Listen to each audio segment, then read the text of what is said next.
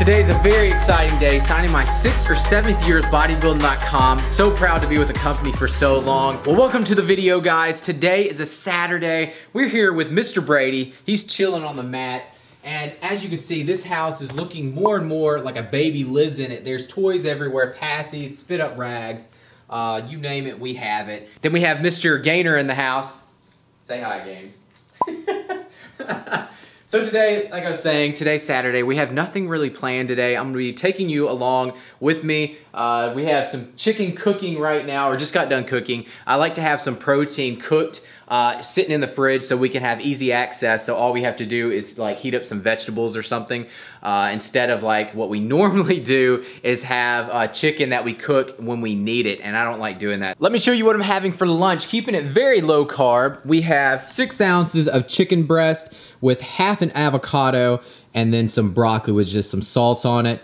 And very basic, higher fat, low carb lunch.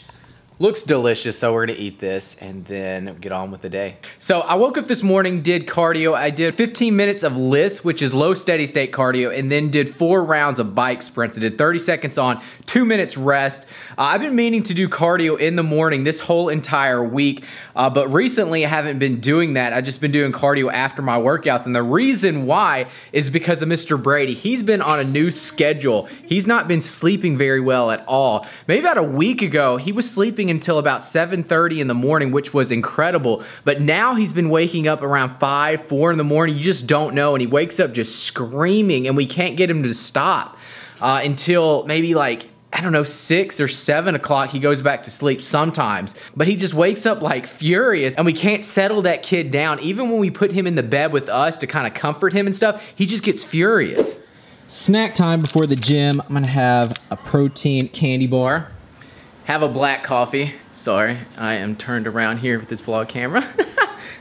So, I'm trying to grab the coffee without spilling it.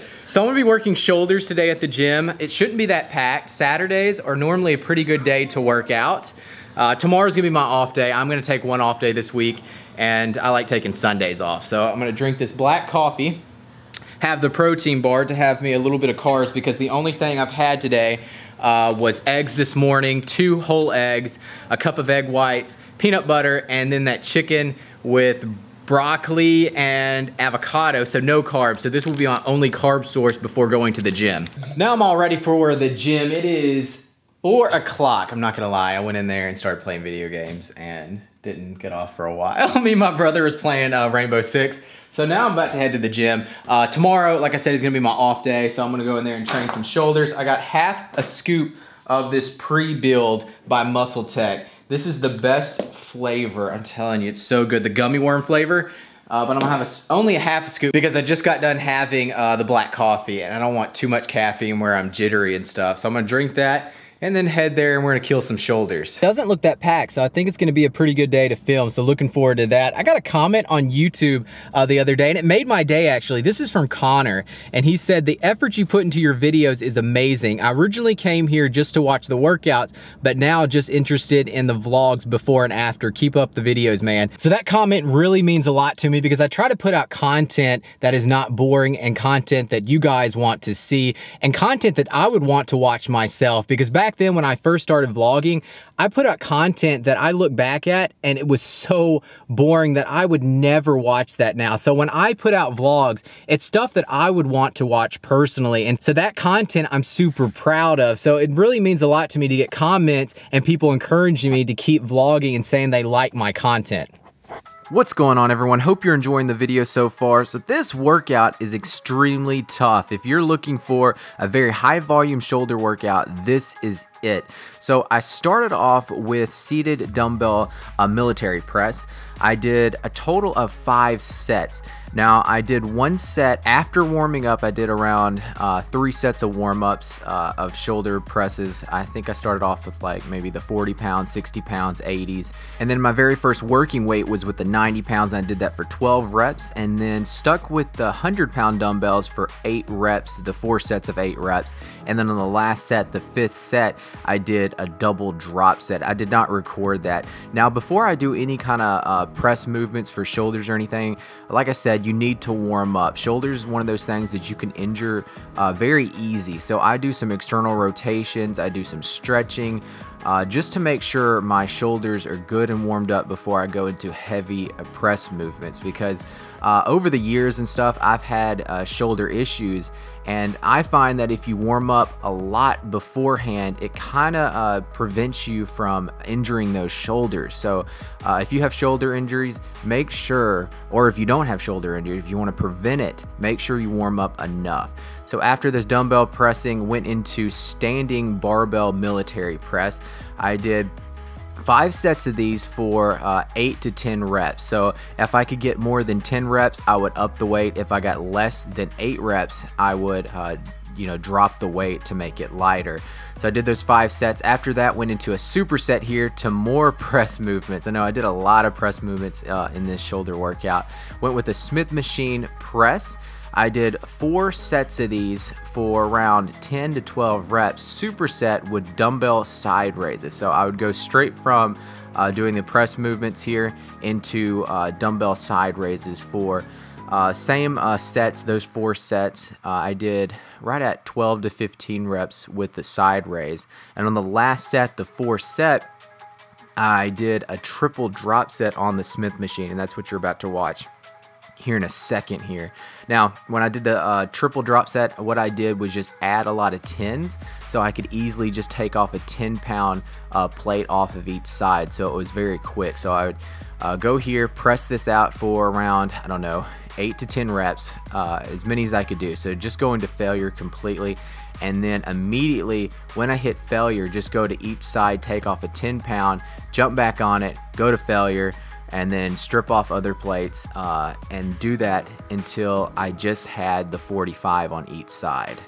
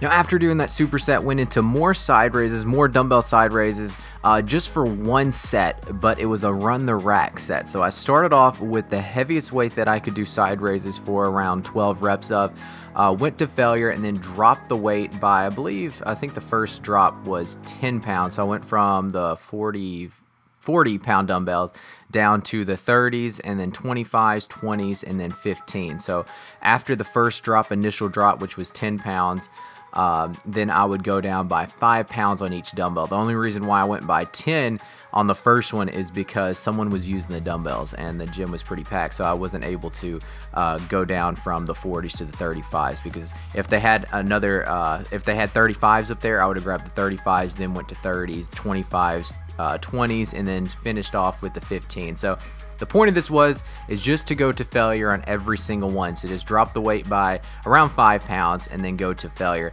And for me, the last set was the 15-pound dumbbells, and when you see me do the 15s here in a second, what you see me do is try to keep my arms straight out doing side raises, because when I do lateral raises or side raises, most of the time I have a slight bend in my elbows, which I do here, but when you use heavy weight with dumbbells, you're gonna have a slight bend in your elbows. So when I do lighter weight, I try to keep my arms straight out as possible. So after doing that run the rack set, that was just 1 round of that, went into cables.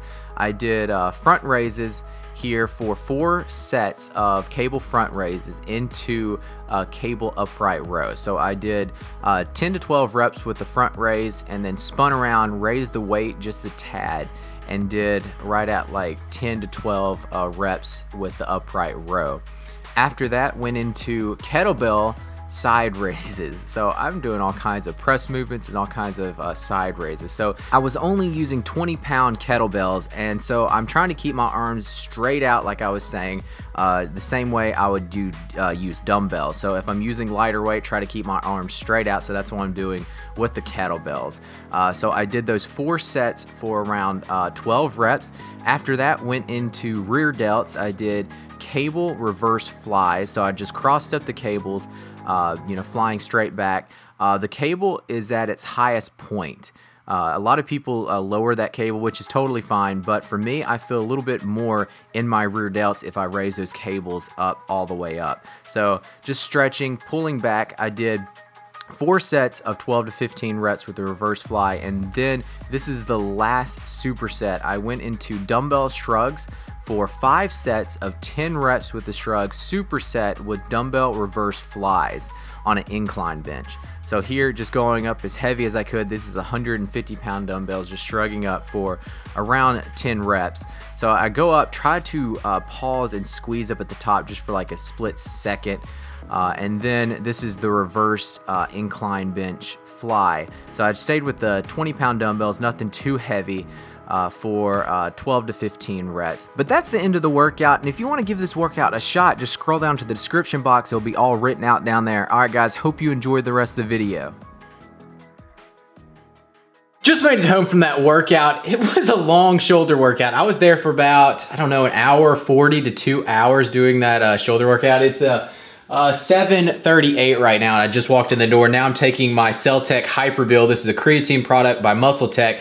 I like to take creatine right after my workout with like a protein shake and stuff. So that's what I'm sipping on right now. MuscleTech Hyper Build has like 2 different creatines in it. It has creatine monohydrate, then it has creatine HCl. It also has different ingredients to help build muscle, like taurine, has BCAAs in it. So it's not just a creatine product. That's why I like taking this over just like plain creatine monohydrate. So now I'm gonna find something to eat tonight, and we also picked up a movie because it is Saturday night and we can't go out. I was gonna order pay-per-view tonight, but we didn't really want to spend $65 on a fight. Tonight is the Anderson Silva fight, and I really like watching him fight, but I just couldn't see spending $65. Most of the time when we watch UFC fights, we go to Buffalo Wild Wings and get food for, you know, maybe 40 bucks or something, but I just couldn't see spending $65 on a fight that is just gonna be me and Shelby sitting here watching. 2 hours later. Done eating and took a shower, and Shelby is putting Mr. Brady down for the night, and I thought I would answer a few questions that I got on my most recent YouTube video. So the first one here is from Thunderlord. I have a huge question. What is the best workout routine to do if you are trying to build 20 pounds or more muscle in so many months? I am overall still a new lifter. I just got my new home gym overall setup. Only thing I don't have is cables. Okay, so you're asking how to gain 20 pounds of muscle in months. Impossible. You can't gain that much muscle in months. It's gonna take you years and years and years. I have been working out for 13 plus years, and probably in that amount of time, I'm guessing maybe 40 pounds of muscle. Now, of course, I'm talking about since I was a teenager, because when I started working out, I think I was like 140 pounds, and now I would say roughly about 180 pounds really leaned out and stuff. So that's 40 pounds in 13 years. And then you have to understand a lot of that weight is like my body maturing, because of course, when you're a teenager, you don't have a lot of just natural muscle, but when you get older, you start maturing a little bit, and the muscle that you do have turns more dense. So, you know, I don't know how much muscle I actually gained by working out. And of course, being a natural athlete, it's taken me a whole lot longer than people that's been taking drugs and stuff. So if you're asking what's the quickest way to gain muscle, it's just working out super hard and then watching your nutrition and supplementation. That's the best way of gaining muscle. All right, next question. This is from AVP7. How many days apart do you work each muscle group? I like to give each muscle group about 3 days rest. I literally never saw any of these cereals in California, LOL. Good video, Abel. What were your thoughts on the game, by the way? The game sucked. I thought that was the most boring Super Bowl I've ever watched, but at least the Patriots won. Last question, what do you eat pre-workout? Okay, so this video I showed you what I ate pre-workout, which is a protein bar. Most of the time I eat just like chicken and broccoli and stuff. I'm not really a person that eats tons of carbs before a workout. If I'm gonna be working like back or legs, big muscle groups, I will eat a little bit of carbs beforehand, but most of the time I go to the gym basically with no carbs, and then after the gym, I'll have like my bowl of cereal and stuff. But that's gonna be the last question here. I hope you enjoyed the video, and if you did, please give the video a thumbs up. Be sure to subscribe, and I'll see y'all next time. All right, guys, peace.